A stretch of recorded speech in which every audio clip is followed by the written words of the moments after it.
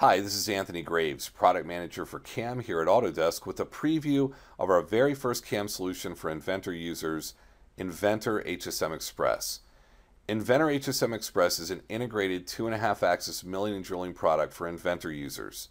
If you're familiar with Inventor, you'll notice that I'm running Inventor Professional 2014, but what you may not recognize is a new CAM ribbon bar and a new CAM browser area.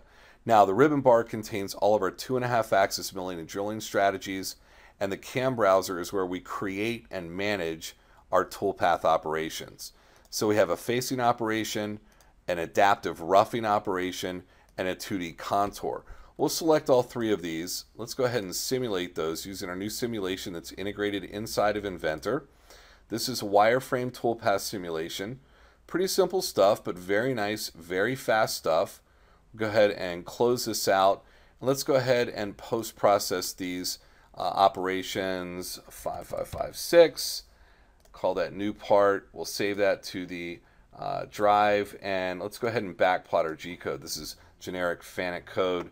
We'll go ahead and backplot this. We can do that forward and reverse. This essentially allows us to verify the G-code that we post out of Inventor HSM Express. Pretty cool, fully interactive. Don't want to take too much time in this preview going over that. We're going to have more videos coming soon, but we just wanted to show you what we've been working on. A lot of people are interested in getting their hands on this. There's information contained on this page how you can sign up for a beta and put Inventor HSM Express through its paces. We'd like to get your feedback, so please join our beta and let us know what you think.